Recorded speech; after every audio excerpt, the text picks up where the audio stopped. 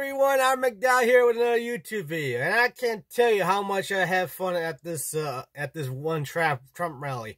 This was my first rally here, and that was in Warren, Michigan, and it was crazy. I mean, got to meet a lot of nice people, got to interview myself because the person liked my hat, and the thing is, regardless of what your political beliefs are, we all try to do what's right for ourselves and what's right for our neighbors, and that's what brings the community together and makes us more united and less divided against each other. And I tell you, I had quite a big experience.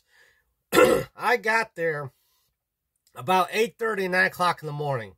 The doors open at 8, and the parking lot opened at 8, but the doors didn't open until about 2 p.m. So the thing is that I could not, and I did not even hardly move at all because I basically stood in the line the whole time.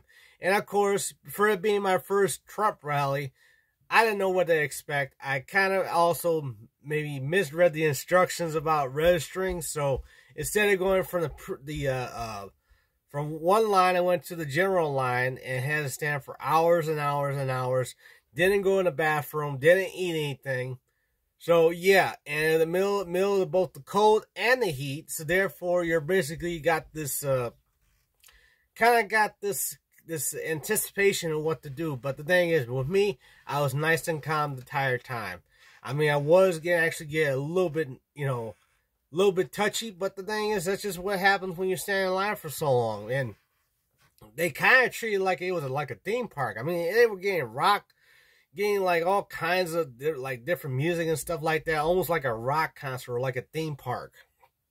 And as soon as I saw the one person I saw that came up, the first celebrity was, I think his name is Mike Lindell from My Pillow. Great guy. Need to work on his comedy, but he's a great guy though. Told about his past for being being a crack addict, and the thing is, well, I don't actually, really indulge in any of that because it's really bad for you.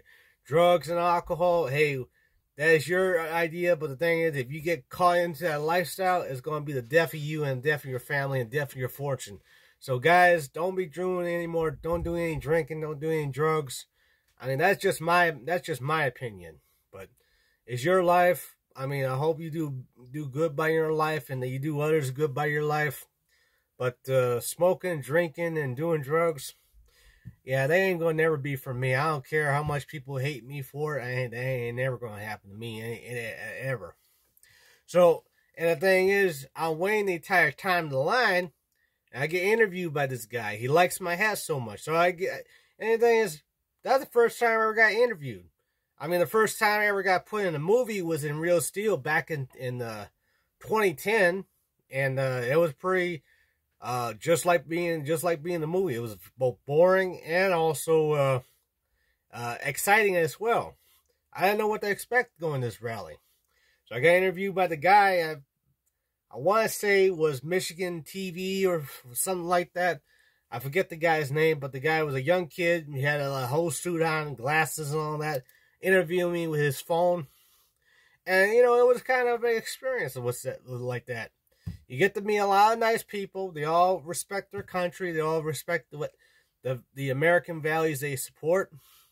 So I go from one line, I go to another line, and then they open up the doors.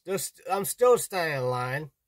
You gotta make sure all your pockets are out because of security. The one thing about any rallies or about anything is just treat it like a rock concert. No one wants to get into a fight. No one wants to try to get pull away. You got these big, I'm being very big Jack Chaz going around, and the thing is, they say if you guys are not gonna move, people will move.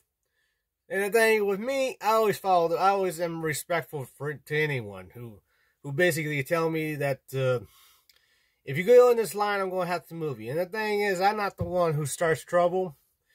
I'll be the one who want to finish it, but I'm not the one who starts trouble. The ones who start trouble, hey, take your butt back to where you belong. But they got all these big muscle guys telling everyone be sure you follow the rules and that you stay off the tracks for emergency purposes like that. So, yeah, I was pretty calm about the whole thing. So I get inside, and this is at Macomb Community College. I get inside the college, the big gymnasium. You got people in the stands here and there. I mean, you got the camera crew in the back where all the hot lights are. I mean, hotter light than this.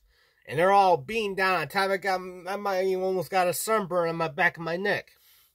But these hot lights, it was so hot.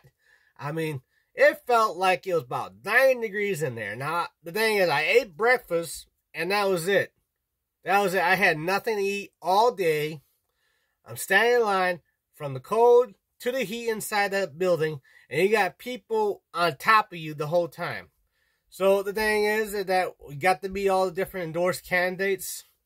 They played my favorites. Excuse me. They played 2 of my favorite songs, "Suspicious Mind" and "American Children" from Elvis Presley. God help. God save the Queen. I mean, God save the King. Long live the King. That's what I should say. Long live the King. And you get to see all the endorsed candidates. Marjorie Taylor Greene was there. Tudor Dixon was there. Paul Young was there. They were all the endorsed candidates were there. And as soon as it went quiet for about an hour, and this is between 6 to about 7:45, or maybe about 7:15. And that when the big man himself, Donald Trump, came out there, and it was blew up like it was nothing. The whole thing blew up. But you can almost tell, even he was feeling the heat too, because his face was all red and shiny. So he was feeling the heat. We was feeling the heat. It was very inspiring to even be that close. I mean, about 20 feet away from him. And that's how close I was. And the thing is, I tried so hard to try to get his attention, try to show him, because I wrote him a few letters in the past. And hopefully that the country gets back on its feet. And that was actually, like I said, it was a very inspiring thing to see, to even be that close. Because remember, I shook hands with Hugh Jackman on the back of the set of Real Steel behind the fair scene. I wrote a letter to Donald Trump. He wrote one back and sent me a Christmas card too. And the thing is, that was so close to meet a president who has such grace and have such respect to his country and to the people that he helped actually lead. That is such inspiring. You should always show how humble you are when you're trying to meet great leaders. The leaders that actually will help you get out of your depression state, or even for any kind of state. If you're feeling real poor, I mean, the other thing is the system is designed to do that. It's to make you feel poor and keep making you feel rich. But the thing is, you got 2 choices. You got the silver chains and you got the golden chains. The thing is, it's all about how you actually beat that. That's what I like, and that is what I once told. I once told another YouTuber, and the thing is, I'm not going to use her name, but she's a very intelligent and very talented young lady. I told her that you should always count your blessings, regardless if you're rich or poor. Why? Because it is your character that will help actually build that wealth.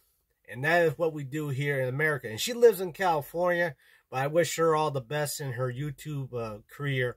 She got almost 11,000 followers, and she really is real talented. But the thing is, we all get this insecurity about being poor and not actually develop more money into us. But I like to say to this young lady that don't give up. Keep being yourself as much as possible. Don't ever apologize for being white. You don't see the black community, the Hispanic community, the Asian the Oriental community. You don't see none of them apologizing for them being themselves. And that's one reason why I actually went from President Obama to Trump, because it's all about trying to be ourselves once and for all and not actually be apologized. I mean, Yeah, train yourself to be good in the world. Yes, be good, do good, try to do good for your family and friends. Don't ever try to rip people off. Don't ever try to rip people off because you'll have a lot more resentment, a lot more enemies. You can't always please everyone, but the thing is, always maintain that self-respect and dignity into yourself. And I speak to this unnamed YouTuber. Just keep yourself up. Keep your chin up. You will succeed in life. You just gotta keep working hard to do so. If that means doing something you love, go for it, girl.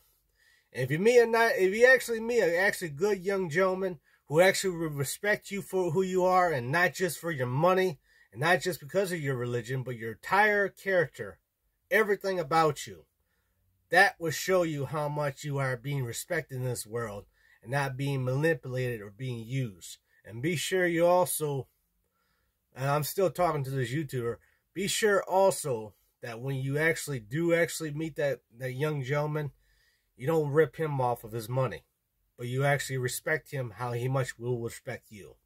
And for everyone who actually do want to see a good country, ladies and gentlemen, be sure in November during the midterms you go vote and you voice your opinion. You speak loud and proud, no matter what your political beliefs are.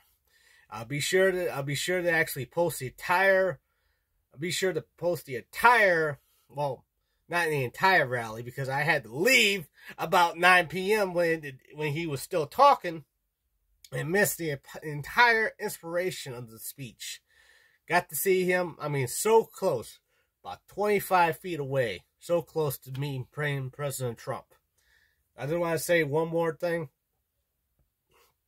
And when it comes to, like I said, when it comes to this country, yeah, right now it's not great, but we will make it great if we try to pick ourselves up, become strong once again, and still believe in ourselves that we can accomplish anything for the sake of good for ourselves and our country. So, ladies and gentlemen, God bless you all. God bless the United States of America, and God bless any YouTuber who actually feels the same way. God bless you all. This is Al McDowell, signing off.